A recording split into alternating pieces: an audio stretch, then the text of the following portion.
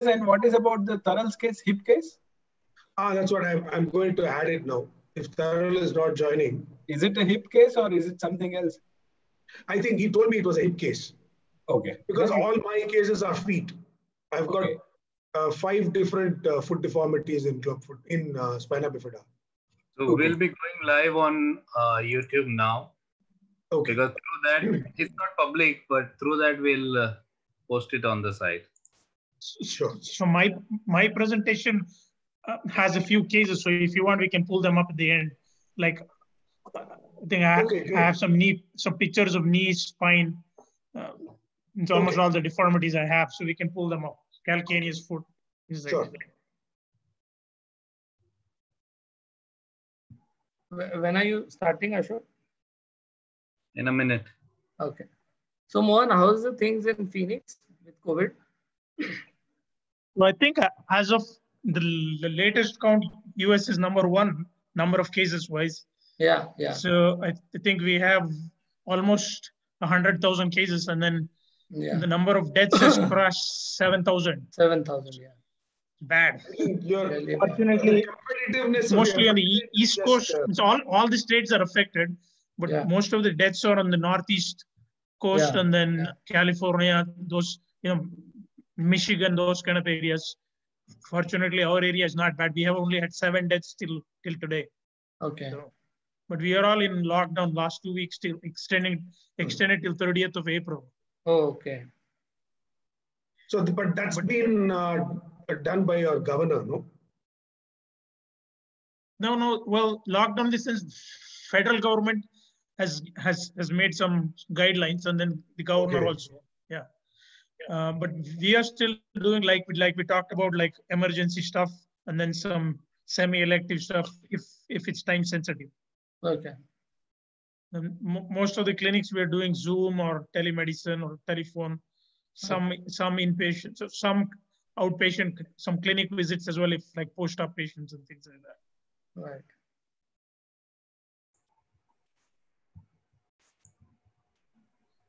The migrant workers probably, I'm reading, are having a hard time. Day-to-day workers. Yeah, today morning, Singapore has enforced a lockdown for 1 month again. Yeah. I think even in Hong Kong and things, there's restarting. Yeah. Hard.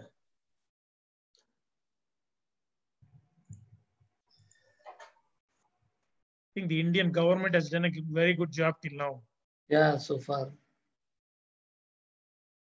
We're just waiting for the next bad thing to happen. Yeah, I just hope that they shut down all for the next 5 years.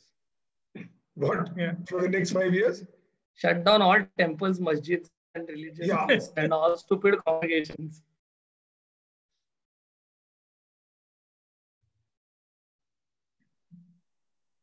Ashok, whenever you're ready, we'll start.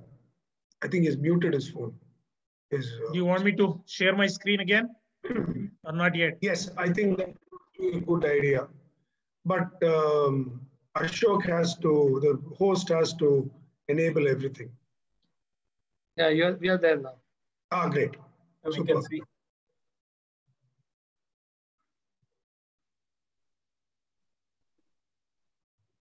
Ashok, can we start?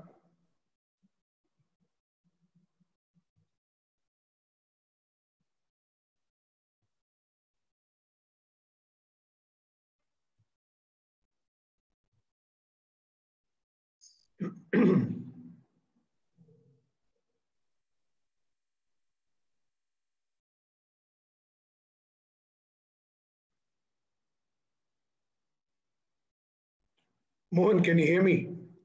Yeah, I can hear you well. Okay. So you are professor of pediatric orthopedics now, or associate? Associate professor. You're associate, okay. So I work at Phoenix Children's Hospital. You can see the sign on the right-hand side, the screen, and then left-hand side is the university. We are actually attached to 3 universities. One is University of Arizona, and then Mayo Medical School, and then Creighton University, but main link is University of Arizona, College of Medicine.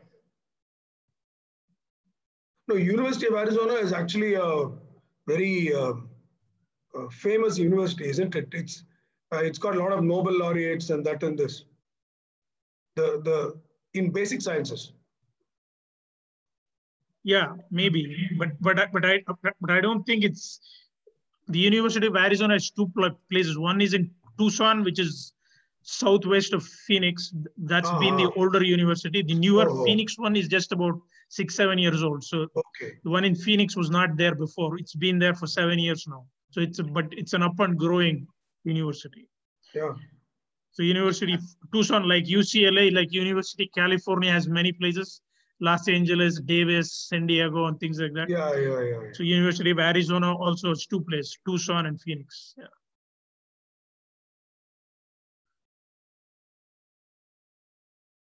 I don't know what happened to Ashok. We can start, sir. We can start? Okay. So good morning, everyone.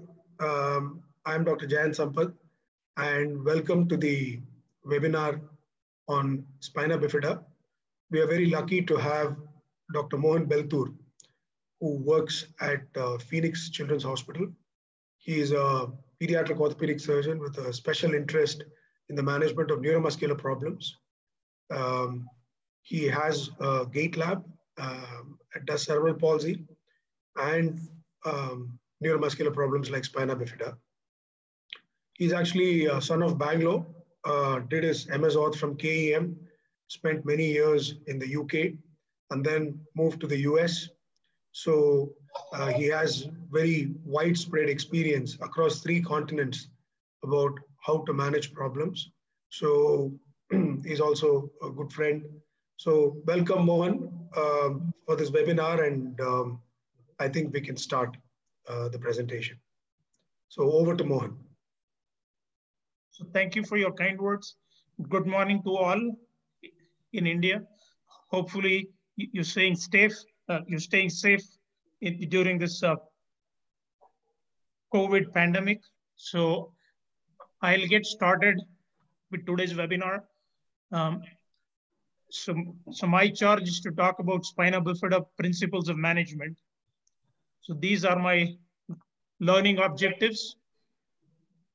So we'll talk about what neural tube defects are, and then try to understand the terminology a little bit. And then we'll talk about one classification system that we use in our multidisciplinary spina bifida clinic here. We look at the epidemiology, etiology, and pathogenesis and consequences of an open neural tube defect. So we will mainly be talking about open neural tube defects, especially open spina bifida, which is the commonest of the neural tube defects. Thereafter, we'll talk about which body systems it affects and what morbidities they can cause. And then we'll understand what are the orthopedic issues, and then review some clinical evaluation tools of what we do when the child presents to our clinic. And finally, we'll discuss some principles of management. So neural tube defects are fairly common. The incidence is about 1 in 1,000 live births. They result from failure of closure of the neural tube during embryogenesis. And as you can see, I just want to talk a little bit about the embryology. The neural tube develops from a few special cells on the dorsal part of the embryo during the 4th week, especially the 22nd to 24th days. A part of the ectoderm overlying the notochord, as you can see on the left-hand side of your picture here, where my cursor is pointing, develops into the neural plate. And then this invaginates and becomes the neuroectoderm and also forms the neural tube.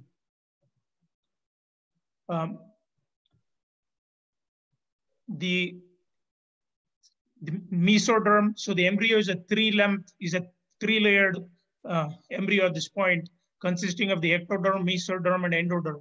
The mesoderm surrounding the notochord and the neural canal becomes the paraxial mesoderm and forms the somites.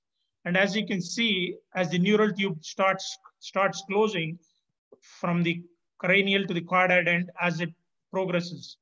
And then finally, you have a cranial neuropore and a caudal neuropore, and they close.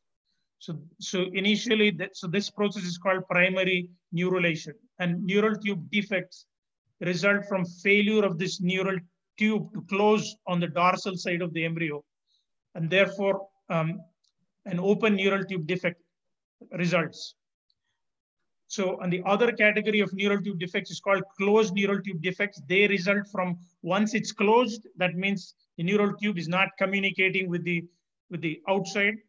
It fails to separate from the surrounding structures. So that results in closed neural tube defects.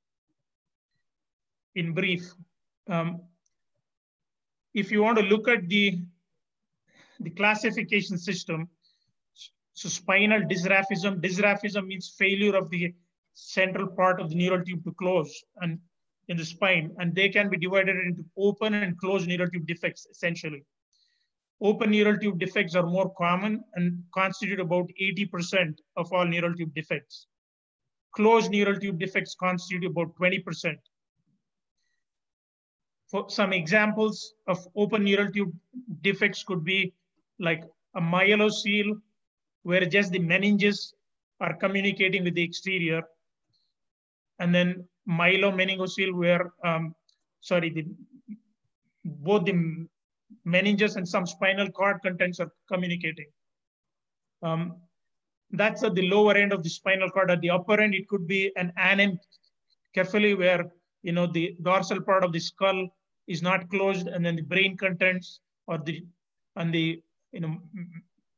meninges lining the brain matter may be communicating with the exterior. Some examples of closed neural tube defects could be, the closed neural tube defects in turn can be divided into those associated with a subcutaneous mass, for example, a lipomeningocele, or those without a mass, for example, a tethered cord or a dermal sinus, etc. This picture shows some examples. So starting from the left-hand side, there's something called as craniorachis. That means the whole, the brain as well as the spinal cord, the whole of it is communicating with the exterior. So this is the most severe form of an open neural tube defect. Usually results in death very early on in life.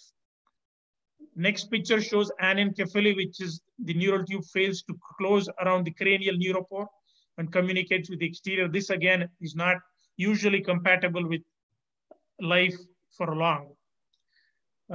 Other open neural tube defects could be, if you come to the bottom right-hand side of the slide, you can see a meningocele where the meninges are pouting out.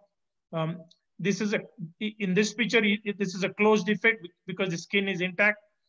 If the skin and everything is open, then it will become an open neural tube defect. And then here on the left-hand side of the picture, this is a closed neural tube defect with a mass. So this is a lipomeningocele, okay? And other example would be a spina bifida occulta, where there is just the posterior aspect of the vertebral of the canal, posterior elements, they don't fuse. This is seen in about 5 to 10% of the general population. Sometimes it's an incidental finding. Like I said earlier, my talk is mostly going to concentrate on the open neural tube defects, and in particular on open spina bifida or myelomeningocele, because that's the most common open neural tube defect. And it's also the most disabling birth defect, resulting in permanent disability, but it's compatible with survival. The incidence of all neural tube defects, like I said, was 1 in 1,000. But if you look at just myelomeningocele, the prevalence, overall prevalence is about, half of that, maybe about 0.5 per 1,000 or 4 to 5 per 10,000 cases. In the United States. In China, I think some statistics are available. It's higher. So in some of the developing countries, it could be higher. Okay. The incidence, however, has been decreasing over the last few decades, and we will come to that in the next few slides, and we'll discuss why that is due to. Now, why is it important to learn about it? It's because it can result in significant economic burden because it's compatible with survival, but may result in significant consequences because of the involvement of the neural elements, like the motor, sensory, and the autonomic nervous system. And it's estimated that one child with spina bifida the lifetime cost for taking care of the child is about $500,000 or more. So that's the economic burden on the society. Also, if you look at the epidemiology and compare it to other disorders we usually see in pediatric orthopedics, for example, the prevalence of clubfoot is about 1 per 1,000 or 1 to 2 per 1,000 in the United States, and in the developed countries, it could be higher. But if you compare that relatively with cerebral palsy, it's about 3 per 1,000 and has been fairly constant. If you look at open spina bifida, the prevalence is about 0.5 per 1,000. So this slide shows that. Now, like I said, if you look at the number of cases and follow it forward since the 1990s over the last 2 to 3 decades, the trend has seen there has been a decreasing prevalence. And this is mainly because of the introduction of folic acid in the antenatal care of pregnant mothers in 1996 and later. And also because of better diagnosis in the antenatal period and medical termination of pregnancy. So if you look at what is the cause for neural tube defects, the cause is multifactorial in about 95% of cases. The genetic causes are thought to contribute about 60 to 70%, or approximately 2/3. And non-genetic causes, meaning environmental causes, could the remaining third. In the genetic causes, there are 2 main important genes that people have worked on mice models. One is called the planar cell polarity genes. These control the closure of the neural tube. So if they are not working properly, the neural tube doesn't close.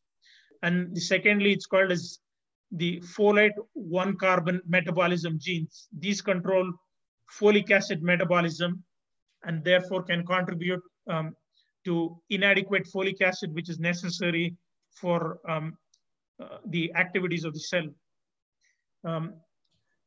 The non-genetic or environmental causes could be direct folic acid deficiency in the diet, and also maternal anticonvulsant treatment, or maternal diabetes or obesity, infection, etc.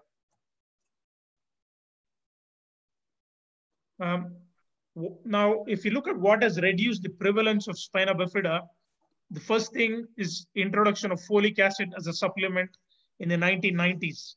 The Federal Drug Agency introduced compulsory or mandatory folic acid supplementation in 1996. And there is randomized control evidence to show that this has significantly reduced the incidence. Okay. Other thing that has helped is vitamin B supplements, especially B12, and also good antenatal care of the pregnant mother, and especially fetal ultrasound and MRI. So let's look at folic acid, for example. That has reduced the prevalence by almost 50 to 70%. And usually the recommendation is 400 micrograms per day.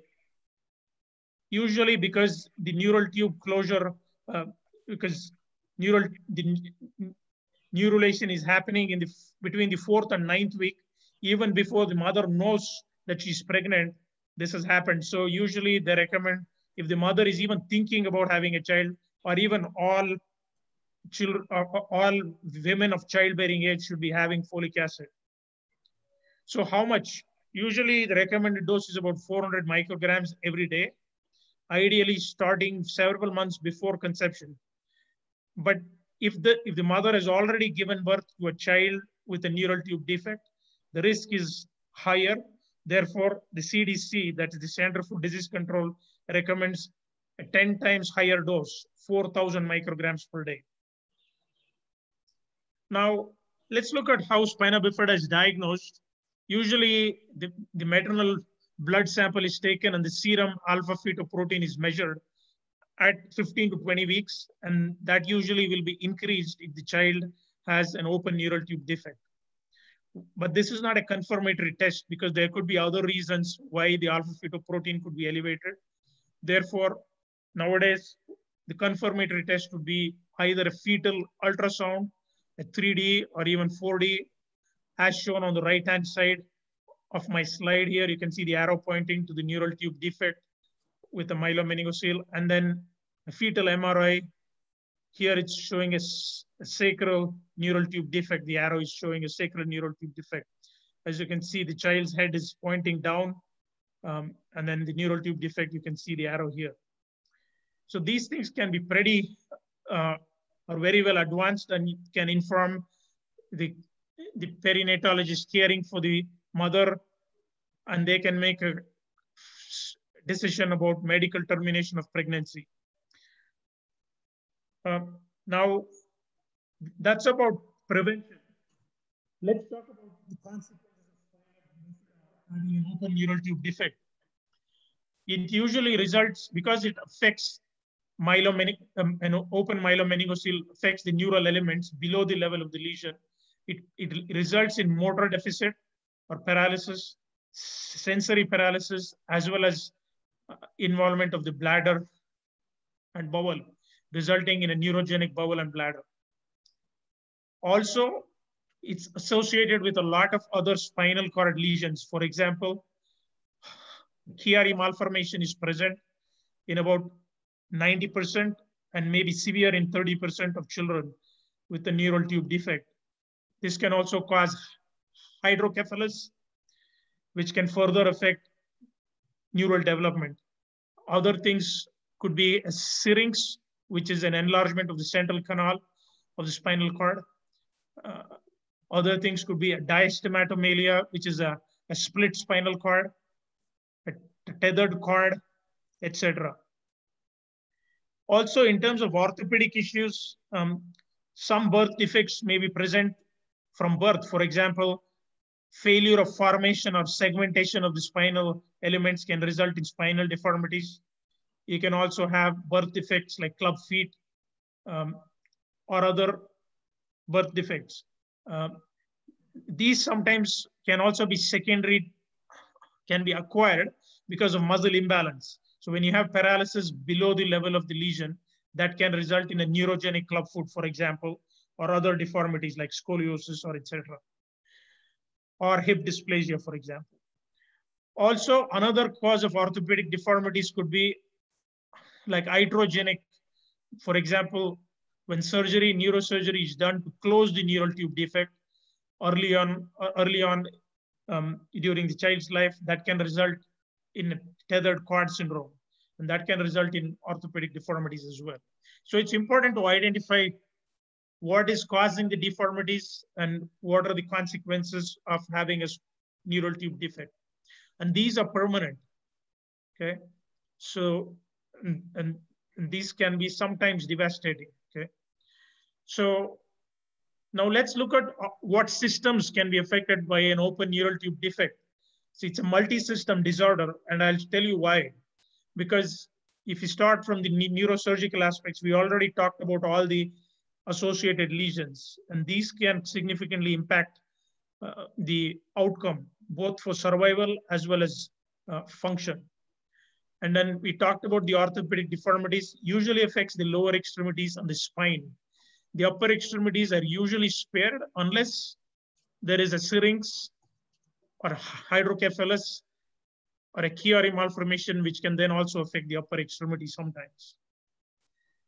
Like we talked about, the genital urinary system can be affected, especially the urinary system.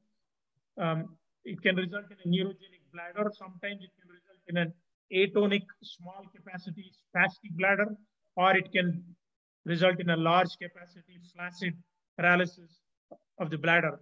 Both of these conditions can result in incontinence as well as repeated urinary tract infections, vesicouterine reflux, and upper urinary tract affection and nephropathy. And this is one of the main causes of death as we come and as we look at it later. The genitourinary system, they can have incontinence or constipation, chronic constipation. Also, they can have a lot of these children because they cannot walk like a typically developing child. They develop obesity as they become older. That can be a significant problem. We talked about sensation because they don't have protective sensation and they have deformities in their feet. These can result in decubitus ulcers, and these can get infected and result in osteomyelitis, etc. And last but not least, there can be significant psychosocial issues. For example, depression, learning disabilities, and this can affect how they function in adulthood and in adolescence and can result in lower levels of education and employment. So therefore, it's a multi-system disorder, not just an orthopedic condition. So we therefore need a team. But let's look at survival. So this was a study from UK, which looked at long-term outcomes of 117 children who had open spina bifida, which was closed within the first few days of birth, and they followed them for 40 years. And it showed that the mortality was significantly increased compared to a typically developing population of normal children. And then the mortality was about, if the lesion was above L1, or for example, in the thoracic area, the mortality was very high. And it was about, if it was about T11, the mortality was about 17% at 40 years, or only 17% lived, the rest of them died. And then if it was a lesion below L3, the mortality was about 40%, means 60% lived at the age of 40 years. The main causes of death were cardiorespiratory, neurologic, or urologic, secondary to involvement of the renal system. And the urologic deaths were mostly observed in the high lumbar or the thoracic level open myelomeningocele. So this is important. So you can predict based on the neurologic level what their survival is going to be in future. Now, how do we manage this condition? Like I said, it's a multi-system condition with significant comorbidities involving multiple body systems. So therefore, it needs a multidisciplinary team or a village to take care of this child.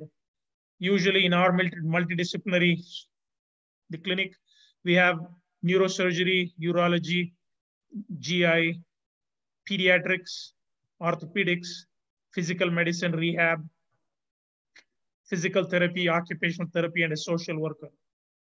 It's been shown over the last 2 decades that a team approach provides better outcomes for these children. Now, the first step would be, once a diagnosis has been made and the family decides to continue with the pregnancy, the neural tube defect needs to be closed, either prenatally before birth or immediately after birth within 48 hours. So following that, I'm just going to give you an overview of the multiple system management, and then I'll switch over to orthopedics. For example, we talked about the neurogenic bladder that requires usually early clean intermittent catheterization, initially by the parents and later on by the child themselves as they grow older and can do it themselves. This is to prevent, or this is to achieve urinary continence and prevent upper urinary tract injury. This is started early, pretty much in infancy, and usually done once in 3 to 4 hours. For the gastrointestinal system, the aim is to achieve bowel continence so they can live in society and also prevent constipation. So they are on a bowel regimen. In terms of the skin, it's like a diabetic foot. They need to be very cognizant and take care of their feet. Main aim is to prevent decubitus ulcers and also prevent and treat foot deformities. Orthopedics is necessary to aim is to provide effective mobility, not necessarily ambulation. So main focus is on improving function. It could be ambulation, but that's not the primary goal. Goal is effective mobility. That means getting from point A to point B, sometimes maybe with a wheelchair, not necessarily ambulation. Okay, depends on the neurologic level. In pediatrics, usually they are needed for care coordination between the various specialty providers and to prevent medical complications. Psychology is needed for the mental and emotional health, like we talked about. Physical therapy and occupational therapy to optimize functional potential by providing,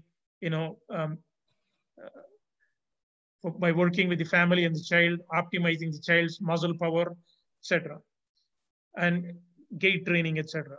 Orthotics are needed. I didn't put that up there. Orthotics are needed for appropriate bracing and prevention of deformities. Social workers are needed for care coordination. Now, coming back to the surgical intervention, like I said, the first thing to do is closure of the open neural tube defect. And this should be achieved before 48 hours because it can result in infection. There is a new guideline from the Pediatric Neurosurgical Society, which came out in 2019. And this is based on systematic reviews and current evidence. Nowadays, in some selected centers, they are doing prenatal closure of the neural tube defect. And I'll talk about that in a minute. After the neural tube is closed, many of the children may have hydrocephalus and they may need a VP shunt or some kind of shunt, a ventriculoperitoneal shunt to divert the CSF fluid and decrease pressure on the contents of the brain. Then they require treatment for orthopedic problems, which we'll talk about in detail. And that they could be foot deformities are most common, then spine, hip, transverse plane deformities, and fractures. And obviously, they may require surgery for bowel and bladder if the medical treatment fails, as I talked about earlier, in terms of appendicocecostomy or vesicostomy or bladder augmentation, etc. So let's talk a little bit about prenatal surgeries. I'm sure the patient may ask you, I'm not sure if this is available in India, but since in 2011, MOM stands for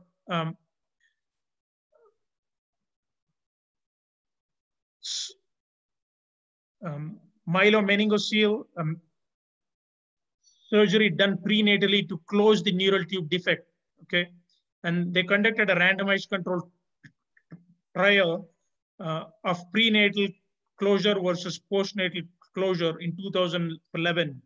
The results showed that when they had prenatal closure, usually done around 24 to 28 weeks, this decreases the need for a VP shunt postnatally and improved motor outcomes in the short term. When I mean short term, at about 30 months. So they don't have a long-term follow-up yet. So they're currently continuing with the long-term follow-up. So those are the benefits. So it improves motor outcomes. That means ambulatory outcomes at short term and decreases the need for VP shunt. But at the same time, there are fetal and maternal risks because when you do the fetal surgery, you have to cut open the uterus. That can cause uterine rupture or premature rupture of membranes, etc. And also there are certain risks for the fetus and the baby can die. So it's a matter of weighing the risks and benefits. So currently it's just approved in a few centers, I think about 7 to 8 centers in the United States. So these are some of the results of the randomized controlled trial, which clearly show decreased need for VP shunts at 1 year of age and better ambulatory outcomes. but some complications in the mother, like uterine dehiscence, etc. So currently they're working on endoscopic methods. This will be instead of cutting open the uterus, they're trying to do it to smaller incisions, laparoscopic surgery. Now, let's focus on the orthopedic treatment or the management. There have been a lot of advances over the last 3 decades, and we've learned a lot from our mistakes. Initially, the focus was more on radiographs rather than on function, but more recently, we've been focusing more on function, which is what is important.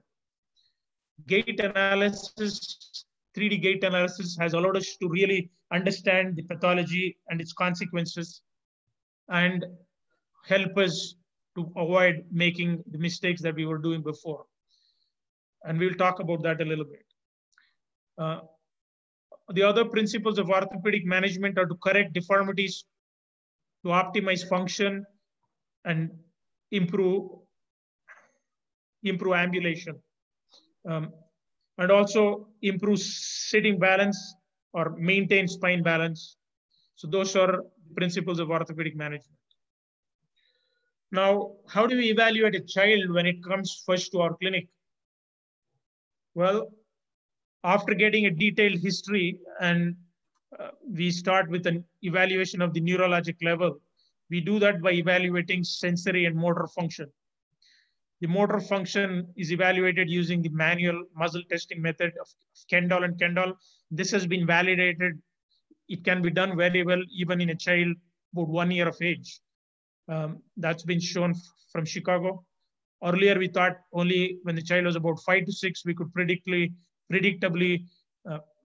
evaluate the neurologic level. But nowadays, even a child about 1 year of age, we can do it predictably. We can't use the MRC grading, but at least we can measure anti-gravity function.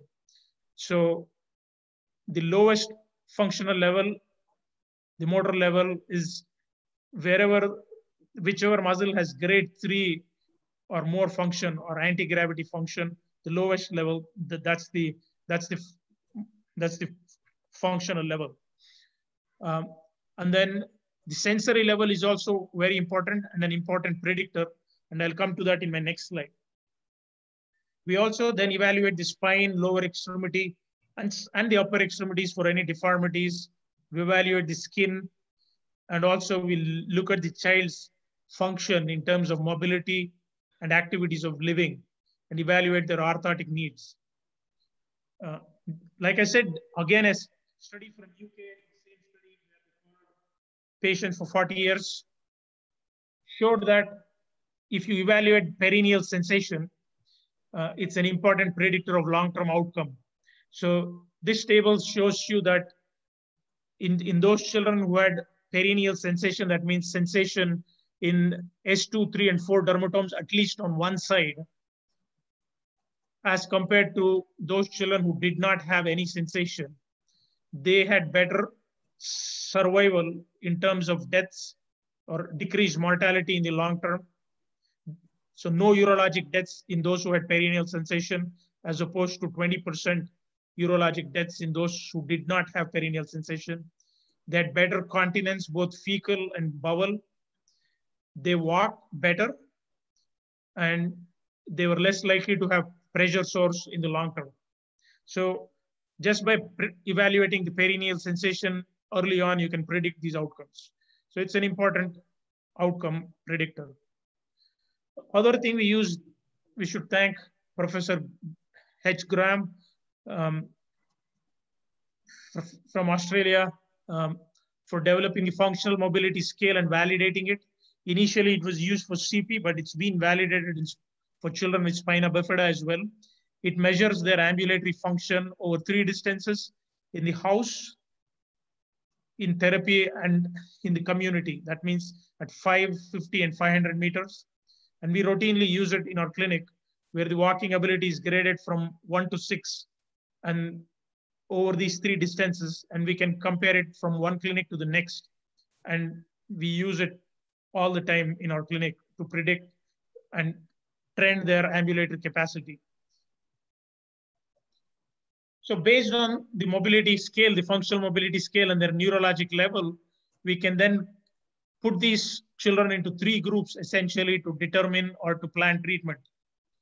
Group 1 usually have children with a high lumbar or a thoracic level myelomeningocele. They lack quadriceps function. That means L3 is not working. Okay. So, and then low lumbar means usually L4, L3, L4, L5. They have quadriceps function, but they lack gluteus medius function sometimes, which is L5, and maximus, which is S1 function. And as you notice here, the functional mobility scale is also predictive. In group 1, the functional mobility score is usually 1, 1, and 1 for all those 3 distances. In the second group, the low lumbar group, the functional mobility scale is 3, 3, and 1. And the third group is the sacral group. Recently, Luciano Diaz has split it and added a 4th group and added a low sacral group. But you can combine them into group 3. They usually have 6, 6, 6 on the functional mobility scale, and they retain they lack gastrocsoleus function, but they retain quadriceps and gluteus medius function. So that's important. Okay, now what determines the ambulatory ability? It's usually determined by the neurologic level. It's also determined by the associated brain lesions we talked about earlier. And as the child gets older, it may also, things like obesity may add into the muscle strength versus weight ratio. Balance, spasticity, contractures, they all can contribute. Family support and what kind of medical treatment they receive can also contribute to Mohan sir, I'll stop sir. you for a minute. When you drift to the left, your voice is almost gone, sir. Okay. Can you hear me? I'll try not to. Okay. Yes, sir. Sorry. You can start the slide again if possible. Yeah. So what determines ambulatory ability is the neurologic level, which is the most important indicator. Other things could be associated brain and spinal cord lesions, which we already talked about. Other things are obesity, means the obesity negatively impacts the weight and the muscle strength ratio or the cross-sectional area of the muscle. And then balance, spasticity, contractures can also negatively impact the ability to walk. Family support is very important, and medical treatment can also influence the ambulatory ability. So it's not just the neurologic level. Now, if you look at the prognosis for walking, so like we said, if they have thoracic and higher lumbar mylos, they usually are not walkers in the long term. They may stand, they may make a few steps in the first few years of life, but they necessarily, by the age of 4 or 5, they are not walking. The levels 3, 4, and 5, especially level 3, probably they may walk early on in the first decade, but they usually stop walking after as the weight increases and the muscle strength decreases overall. And then in the lower lumbar levels, that's group 2, usually they continue to walk, and about 80% continue to walk in the long term. The sacral group, all of them remain community ambulators in the long term. So it's important to know that, and you can predict this based on the neurologic level and plan treatment. Now, what do we do for group 1? Usually, we start with a HKFO, that means a hip, knee, ankle, foot orthosis at 1 year. Once the child has the ability to sit and is the physical therapist says that they have reasonable core strength, then we start off with the HKFO with a posterior walker or a stander first. And then after that, maybe a reciprocating gait orthosis. But the problem with these is we are doing less and less of this these days because the cost is very high of these prostheses, because the RGO costs almost $5,000 in the United States, and they hardly use it for a year or two, and then they stop using them. So I think I use less and less of these as time progresses. We do use a stander, as standing has been shown to be helpful, both for optimizing muscle, GI, respiratory, etc. function. In group 2, which is the low lumbar group, we start with a KAF4 and a stander or a walker. And as the walking progresses, as they gain strength, as the quadriceps strength improves, we then proceed to an AFO. Initially, we may use twist or cradles if they have rotational or transverse plane abnormalities. In group 3 or the sacral group, we usually start with an AFO, an articulated AFO, but as the child grows, we may put them in SMOs or UCBL, as most of them remain community ambulators. So what orthopedic deformities can we see based on the neurologic level? In group 1 or the thoracic and high lumbar group, you can see a high prevalence of spine deformities like kyphosis, scoliosis, and ankle equinus contractures, because everything is flail. Ankle equinus results in because of gravity. In the mid lumbar, you can see hip dislocations, transverse plane abnormalities of the legs, club feet, or foot deformities in general. In the low lumbar myelomeningocele, you can see calcaneus deformity, especially if the ankle dorsiflexors are working and plantar flexors are not. They can also have planovalgus and other deformities. The sacral group usually have intrinsic muscle weakness. This can result in cavo-varus foot deformity. So these are some of the deformities we see. Okay. Now, how does gait analysis help? Well, gait analysis helps in multiple ways. It helps in us being able to understand the problem in a more detailed fashion and learn from our mistakes. For example, we thought that relocating the hip in children who had a mid lumbar or high lumbar myelomeningocele was important 30 years ago. And we did a lot of surgery like iliopsoas transfers to the greater trochanter like Sherrod and Mustard transfers.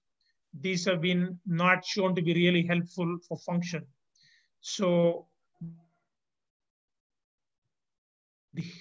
in that way, gait analysis has helped understand our mistakes. Also, it helps in identifying the pathology that's causing the gait impairment. For example, especially in the transverse plane. It helps in surgical decision-making, and a recent study from Connecticut Children's and Chicago Children's Hospital showed that in about 50% of cases, it changes the decision-making that you did without gait analysis, okay? Also, it's helpful in educating our residents. It's helpful for research and also for creating a center of excellence. So for all those reasons, gait analysis is important. So like I said, even a two-dimensional gait analysis would be worthwhile considering, even if you don't have a 3D gait lab. Now let's talk about hip issues. This is pretty controversial, or used to be pretty controversial. It still is, I think. So you can see hip dislocations or subluxations in about 50% of these children as they grow into adulthood. Or they could just have contractures, soft tissue contractures resulting in flexion contractures. And both dislocation or dysplasia as well as contractures can impair their ability to walk to some extent. The contractures more so than hip dislocation or dysplasia. Recent studies from Chicago, from Dr. Luciano Diaz's hospital, as well as Connecticut Children's Hospital, they published on it previously in about 2012 that the hip functional outcomes in the long term is not determined by relocation of the hip, especially in the high lumbar and mid lumbar myelomeningoceles. And that's been borne out in the long-term study that they recently published in 2019, where they followed about 30 patients, of whom about 20 of them had dislocated hips either on one side or unilaterally or a subluxation, and about 11 patients did not have or had located hips, and they measured various lower extremity functional outcome measures as well as range of motion. And what they determined was in those who had relocation of the hips, the range of motion was less and actually pain was more. And actually hip relocation did not influence functional outcomes as measured by functional outcome measures, validated functional outcome measures. So the recommendation as of now is definitely L3 and above, do not put the hip in as it does not affect function. Only treat contractures if they impact on standing or walking ability. And the lower lumbar, also they're kind of leaning towards the same recommendation, though we need more data to support that. And definitely relocate the sacral ones or those who have good hip abductor function. So that's where we stand currently. So surgery only for hip flexion contractures, or definitely in sacral ones, and maybe in some selected cases of lower lumbar myelomeningocele. Knee flexion contracture is seen in about 30–50% of children, usually common in group 1 and group 2. The cause is muscle imbalance between loss of quadriceps function and some remaining hamstring function or spasticity, or because of fracture malunion or positioning, etc. This usually begins to affect function when it's more than 20 or more degrees. And if orthotic treatment fails, then we may have to resort to serial casting, anterior distal femoral hemiepiphysiodesis. And if it becomes more than 20 degrees, Dr. Diaz has published on radical posterior release, and these outcomes, at least in his hands, seem to be borne out, though it's not been repeated in other centers. We need more evidence for this. Or distal femoral extension osteotomy, but the osteotomy usually recurs, especially when it's done in a younger child. So more research is needed in this area. In terms of knee extension contractures, it is less common. Usually it's congenital, like a knee dislocation, as you see, or hyperextension or subluxation. Usually serial casting, quadriceps plasty, or tenotomy of the patellar tendon is usually able to take care of most children with this problem. As the children grow and they are ambulatory, they may develop a pseudovalgus deformity of the knee, as you see in this picture in this boy. This is because of excessive femoral anteversion and external tibial torsion and weak hip abductors, resulting in a lateral trunk sway and some knee flexion contracture and hindfoot valgus. And this can result in the long term in osteoarthritis of the knee and pain. This is more common in the lower lumbar and the sacral group sometimes. And usually surgery is recommended in the older children to correct the torsional deformities and address the liver arm problems in the foot as well and correct the knee flexion deformity.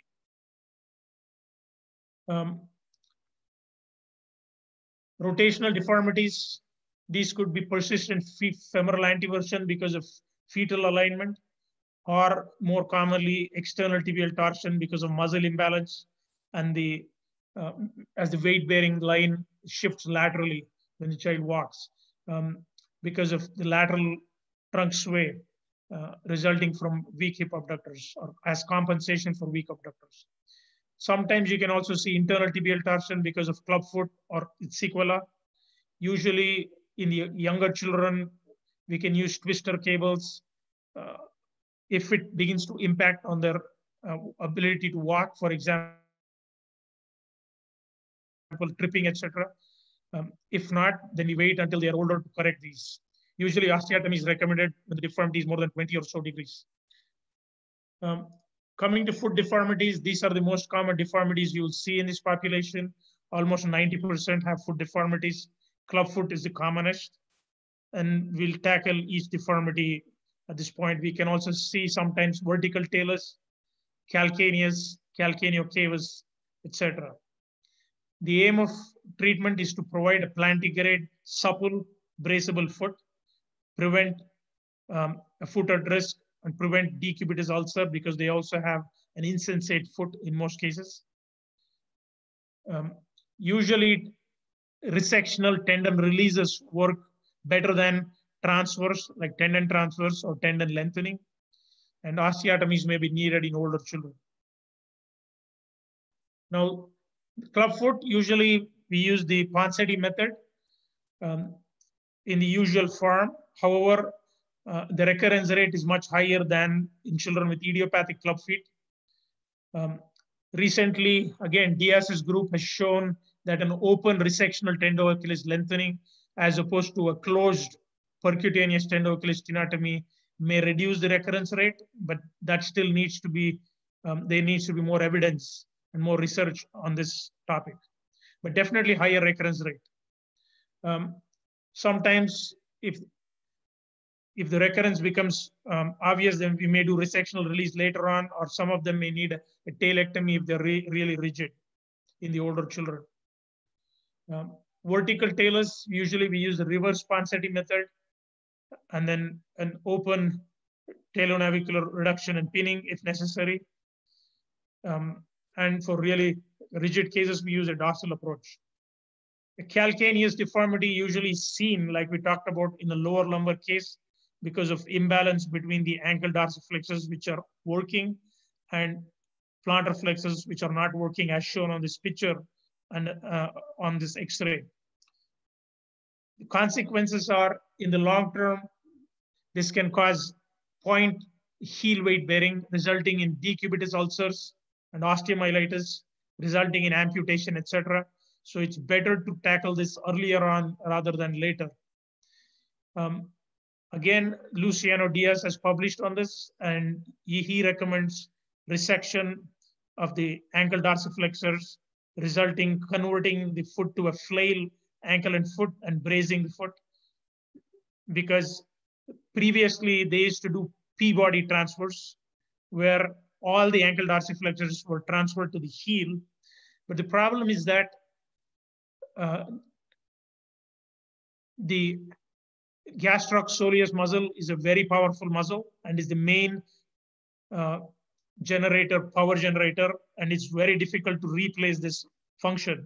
And even all the muscles, all the tendons, for example, EHL, EDO, tiband, if you transfer them posteriorly, even then the strength is not enough to replace the lost function of the gastrocsoleus. So usually, in spite of that, the long-term outcomes of the P-body transfer has not been very great. So currently, most people are following the resectional anterolateral release that Diaz has published on. If you see the child later, you may have to do a combination where the child already has a deformity that's developed. You may need to do release, soft tissue release in addition to some deformities, either a calcaneal sliding osteotomy, like a Samuelson osteotomy, or a midfoot osteotomy, depending on where the deformity is sometimes. A calcaneo cavus, it could be an anterior cavus because of weak, in the sacral group, weak intrinsic muscles in the foot, or it could be a posterior cavus in the lower lumbar group where they lack, the plantar flexors of the ankle are not working. Again, if we see it later, it can cause foot deformities. And usually we do a combination of tendon release and osteotomies to convert it to a plantigrade foot. Planovalgus or ankle valgus. Ankle valgus can result because of a short fibula and muscle imbalance, and also wedging of the distal tibial epiphysis. And there can be valgus in the hind foot as well. And depending on where it is, whether it's in the ankle or the hind foot, it may require you to address the hind foot as well as the ankle for that. Spine deformities, again seen in group 1 or the thoracic and high lumbar group. Most of this group will develop deformities, either kyphosis or scoliosis.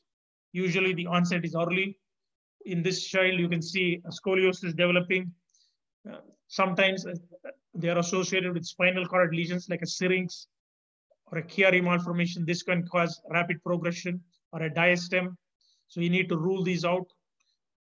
Sometimes, again, congenital birth defects of the spine, either failure of formation or segmentation, can cause these defects. And they need to be treated if they begin to affect sitting balance.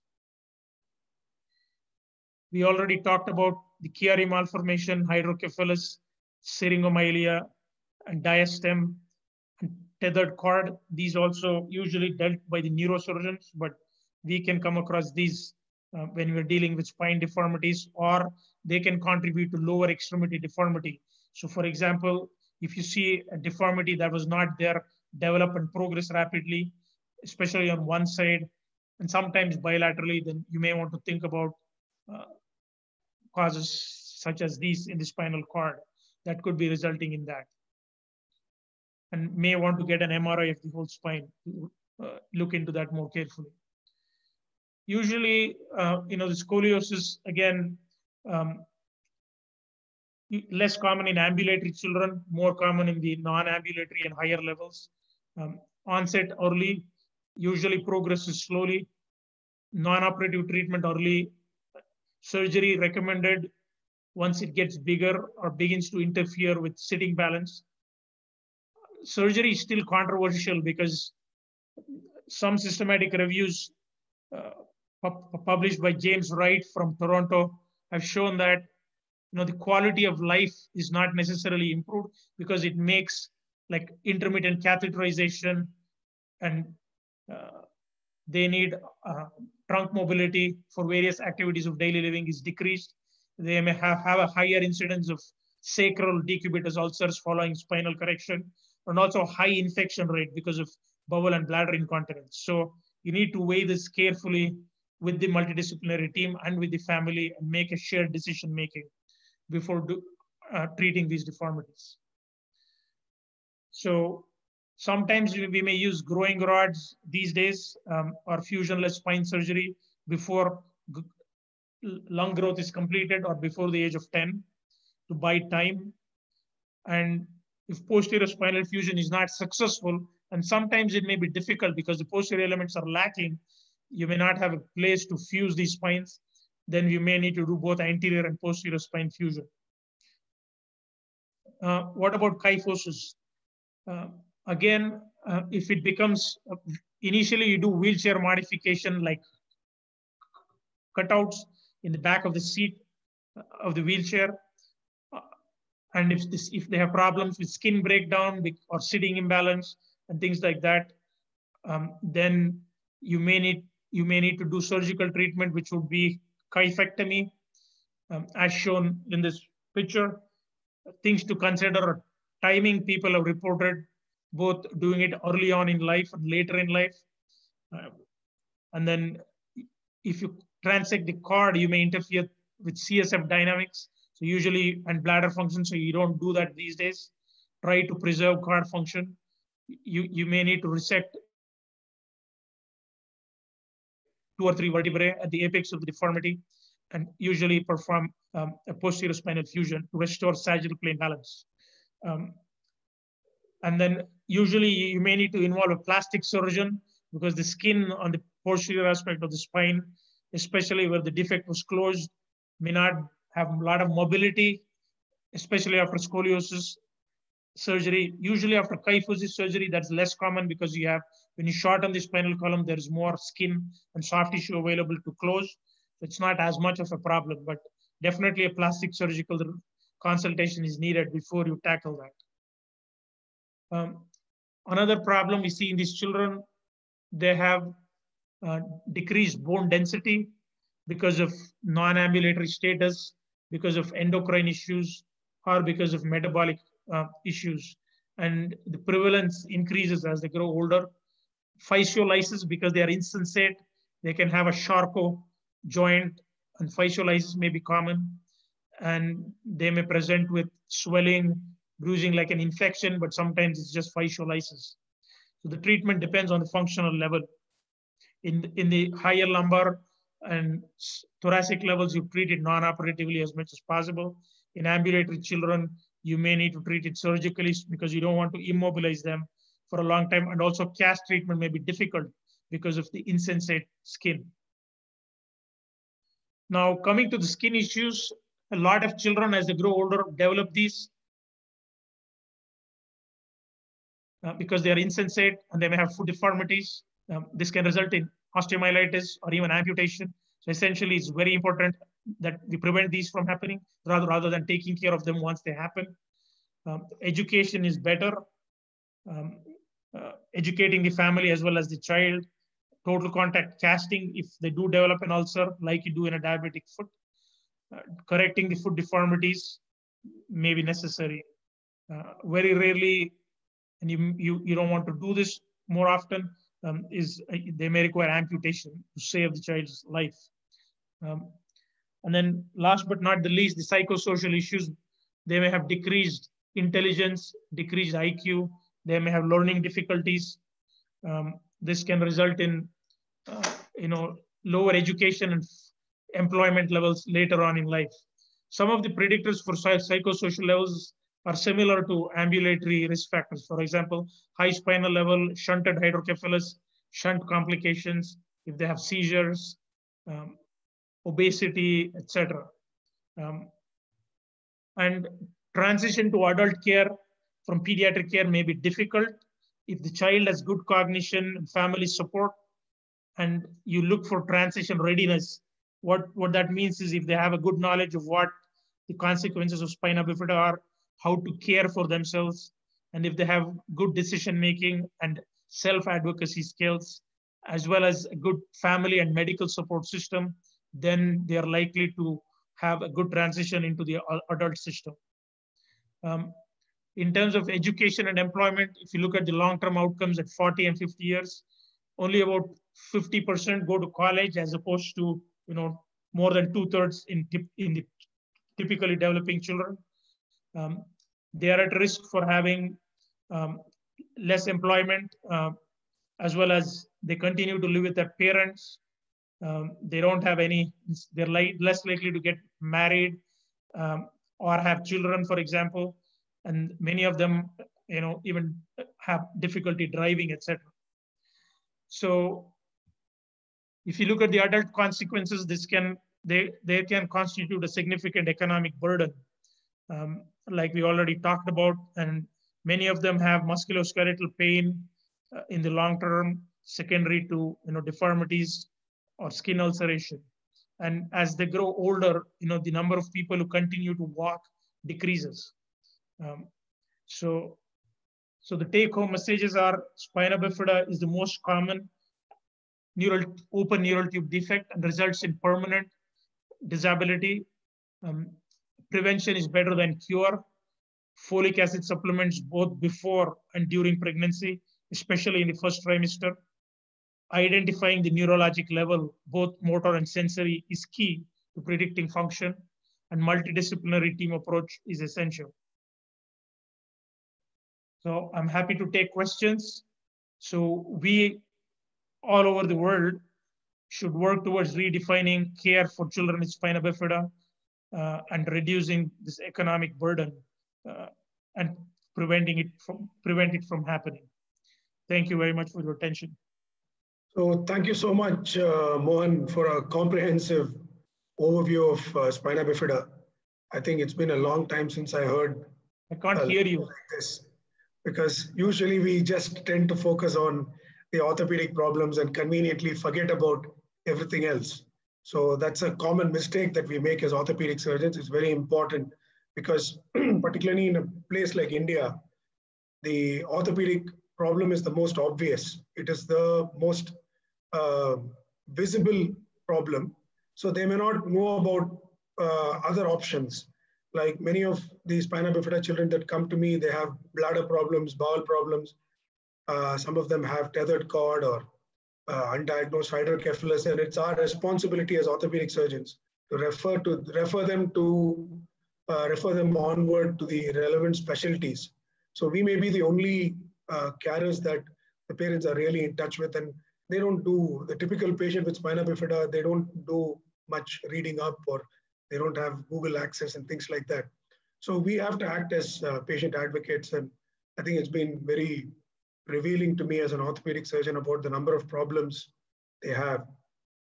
If I just open the discussion up to the panelists, Hitesh, could you just enable your, unmute yourself, and if you could come online, and Ashish as well. Yes.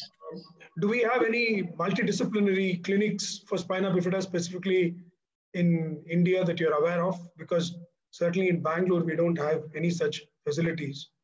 Do you know of any multidisciplinary clinics? Yeah, the one of the pediatric surgeon from Bombay has established the Spina Bifida group in India. So he was very active on this group, the Spina Bifida Association of India. And he is playing the lead role. And 2018, he organized the International Spina Bifida Conference, including multidisciplinary neurosurgeon, gastrosurgeon, pediatric surgeon, orthopedic surgeon in Delhi. And I think Allarik has participated. Good. I also went there in New Delhi. Yeah, I think the last 2 years they've started working on it. Yes. So that's definitely a good sign. Can everyone see my screen? I just want to put up a few cases. Vadia Children's Hospital. In Vadia also we have a multidisciplinary clinic. So that's good. And we need more such multidisciplinary clinics in order to reduce the amount of disease burden. And we should try and start these clinics or team up with our pediatric subspecialty colleagues to try and bring things together in the same place, similar to what we are doing with CP perhaps. Not just to reduce the disease burden, but also to improve the outcomes. Otherwise, you will have a higher complication rate, higher mortality. Because things don't get picked up early and they don't get dealt with early. So I think that's very important. Jayant, one point, actually the very important point, like whenever the orthopedic surgeon sees the tethered cord, then they will send it to neurosurgeon. But if they both work in a team, it would be good and ideal that when to intervene. The timing of the intervention is crucial, because many of times the neurosurgeon play a conservative role for the dealing with the tethered cord if it is not progressing. So the team approach would be the good and ideal. Ashish, comments? Yeah, just taking back a little bit. Many times we get many patients where something in the spine has been picked up in prenatal ultrasound, and they are referred to us about decision making. So how do you tackle with that? What do you tell them? Well, how do you deal with this in the US? So, for example, these days we have the fetal MRI, right? So we have prenatal consults. So they get the fetal MRI, ultrasound is done. If they detect high AFP levels, ultrasound is done, then everybody gets an antenatal ultrasound. And then if they detect abnormality, they get a fetal MRI. These days, the fetal MRI, the last 3-4 years, we get really good pictures, and we have a couple of radiologists dedicated to this. And if they pick it up, they can almost tell you exactly where is the level. So you can determine the level. For example, the picture I showed you had at the sacral level. So based on that, you can predict like what is the function. And also, if it's picked up early on, and if it's a very high level, you can advise them about medical termination, pregnancy as well, depending on what the family wants. You explain to them what are the pros and cons of continuing with pregnancy, what you can expect, what are the consequences of the defect, and then let them make a shared decision making, with the perinatologist, pediatrician, as well as the family. So that's what we try to do: enable them, empower them, and then let them make the decision. Another important thing I wanted to ask you is, what about prevention? How much is that of it is followed? Is it, in India, is folic acid mandatory by the government for all antenatal care? Certainly, it's improving because we have ASHA workers who are going to all the villages and trying to do their best. But as you know, there are huge challenges with the population. And, regularly we hear stories from our obstetrician colleagues of very young mothers, who are probably 18, 20 years of age. The first time when they are antenatally checked, their hemoglobin is 4 or 5. So you can imagine that even before they become pregnant, they are significantly challenged physiologically, and pregnancy poses an additional burden on their resources. So it's a huge challenge, but I think it's a much larger social and political. It needs a lot of political will to invest more in healthcare, more for primary healthcare, and more for social well-being. So I think it's going to take a long time before we see improvements of that nature.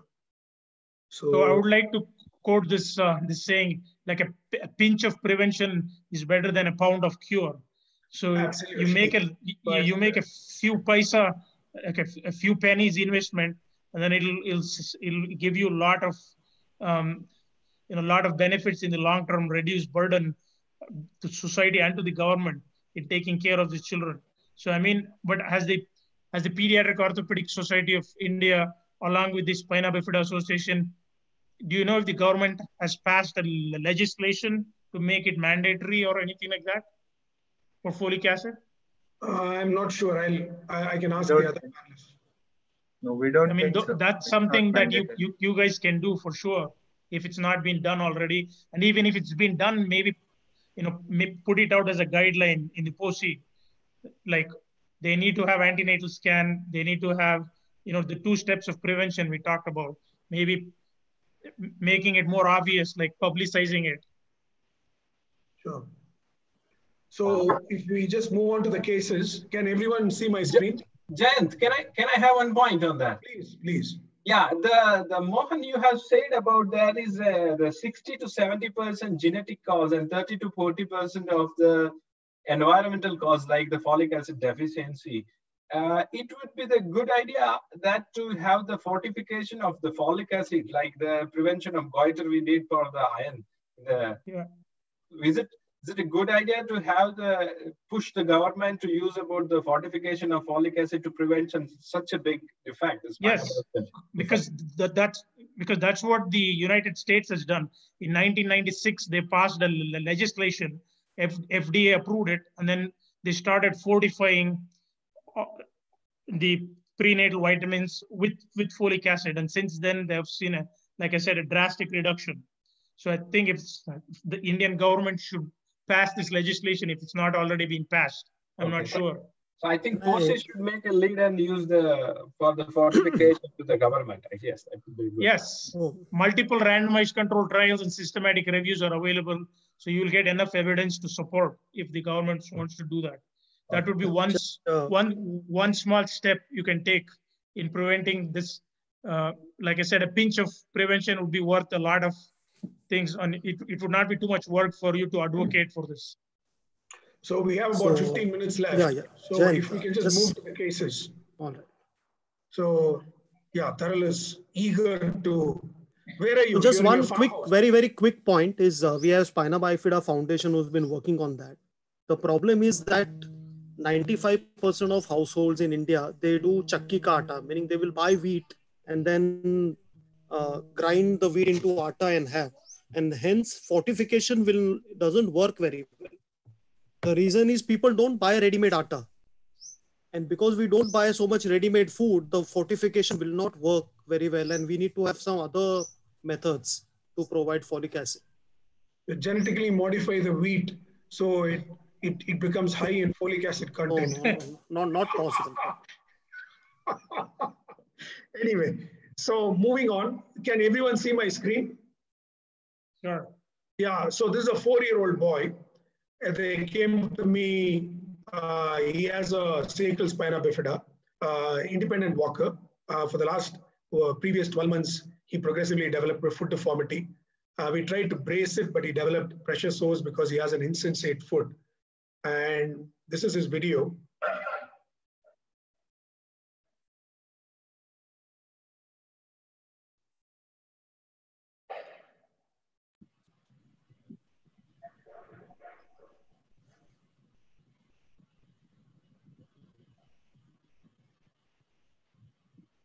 So looks like he has a high steppage gait on the right side with a plano-valgus foot and an external foot progression angle.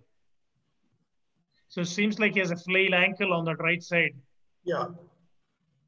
So he's got a patchy hypoesthesia of both feet, sensory and motor problems. So we have tried bracing it and we are no longer able to brace it. So it's a 4-year-old boy, quite a severe foot deformity with functional problems. So Mohan, how would you approach this case? The same principles. You need to examine the child to determine what is the cause. Is it myelomeningocele or is it a lipomeningocele? Is it a closed? Because it seems like one side is more affected than the other side, asymmetric. Yeah. So it was an open spina bifida, which has been closed at birth. And then for the first 3 years, he was okay. And in the last 12 months, he has developed this deformity. Mm-hmm. So what's his neurologic level? He's a sacral level spina bifida. I don't think he's sacral because he has a high steppage gait. That means he doesn't have ankle dorsiflexors. So that would be no L5 there on that side. Because as you can see here, if you put that video again on the right side. There might be, you can call him a low lumbar sort of L5, S1, that sort of thing. But he has got good quadriceps. Yeah, means on the left side, he may be low sacral, but on the right side, definitely he's higher. He's probably L4 level. Or maybe higher, because L4 means the T-band should be working. I don't see that the T-band is working there. He mainly has an equinus contracture because of gravity, and that's causing the midfoot break. And he's got external tibial torsion there because of the hip abductor weakness, and that's causing external tibial torsion and planovalgus foot.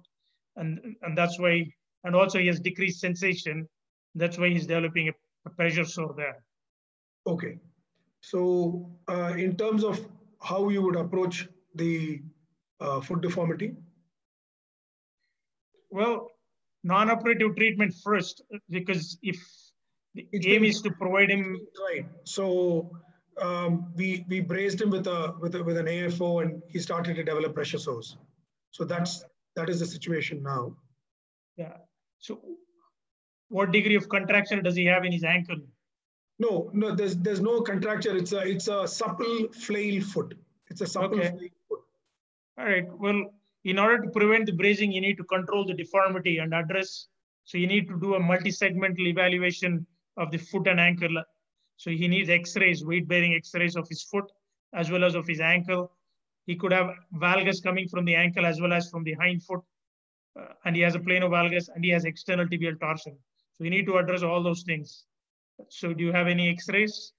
I don't have any pre-op X-rays, but he doesn't have ankle valgus.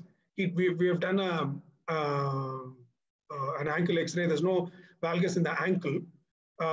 It's primarily a foot deformity, and it's completely flexible. It's only 4 years. It's a completely flexible deformity. So I think the aim is to provide him with a plantigrade but braceable foot. Stable. So the hind foot valgus, you may need to correct with an subtalar fusion or like an extra-articular fusion, or like a Grice-Green procedure or one of those things. I don't know. So that's exactly what we did, because it's a very young child. So we did a Grice-Green extra-articular arthrodesis. But he may also have some, you may uncover some forefoot supination when you correct the hind foot valgus. Yeah, thankfully he didn't have much forefoot supination because this deformity has been only going on for about 12 months now. So that is about 6 months post-op. How did you address the external tibial torsion? I did not touch it because he's 4 years old. So I wanted to see whether correction of the foot deformity alone would be sufficient, and if we brace him, and he's under follow-up now for about 4 years, and he's doing very well, and you can see that the Grice subtalar fusion has worked. I also use a screw to protect the subtalar fusion on the lateral side. So I put a Denison full foot screw from the neck of the talus down to the calcaneum. Do you do something similar, or would you, is your technique any different? It depends on what the main problem is. If the hind foot valgus is the predominant deformity, you can do a subtalar fusion. But I mean, the key is the talonavicular joint, because 80% of movement in the hind foot is dictated by the talonavicular joint. It's called as the acetabulum pedis. So in my hands, if there isn't too much hind foot valgus, I usually do a talonavicular fusion and a lateral column, like a calcaneocuboid distraction arthrodesis. But if the hind foot valgus is a predominant issue, then you can do a subtalar fusion. I just brought up this case because it's the options are much better. We have more number of options in the older child, but in a young child who has unbraceable foot, the options are quite limited. And I think something like an extra-articular fusion of the subtalar joint is quite a useful technique at this age. So you're not burning any bridges. I agree. You can still go back. Hitesh, your comments. Have you employed similar techniques? Yeah, generally after whenever the child with the spina bifida has got the sensory problem, I avoid fusing the joints or the ankle and foot joints anytime in that. Previously, we used to do with the Grice and Grooves and Dennison and Fulford both for the fusion. But now I prefer more about the conservative treatment in form of the casting, bracing, modification of the bracing in very young child like this. And later we can do about correction with the osteotomy rather than fusing in the spina bifida, basically. Why don't you use fusion in spina bifida? Because if there is the good paper article is there, whenever there is a deform, insensate, and the stiff foot, the chances of the ulceration in foot is more than 90%. If it is supple and mobile plus plantigrade foot, the chances of the ulceration is 0. And if it is in between, then the chances of the ulceration would be around 50 to 60%. And that is the reason I avoid the fusing the ankle and the subtalar joint or talonavicular, if it is possible. I'm not telling this all 100%, but if it is possible. The plantigrade supple foot is much better than stiff and deformed foot. So this boy also had a tethered cord. He had a tethered cord, but the neurosurgeons looked at the case closely and they said that we are not going to intervene. But he actually had a tethered low-lying cord. So I think it's important to do an MRI in all children who come around 4, 5, 6 years with a progressive foot deformity. All of them should have a spine MRI and ideally a neurosurgical consult. Would all the panelists agree with that? So I think sometimes the neurosurgical detethering may actually reverse the deformity sometimes. Yeah. So, but in all cases, I think we should get a MRI of the spine in these cases. So my next case is another common deformity. This is a 13-year-old girl with a calcaneocavus foot deformity. She had a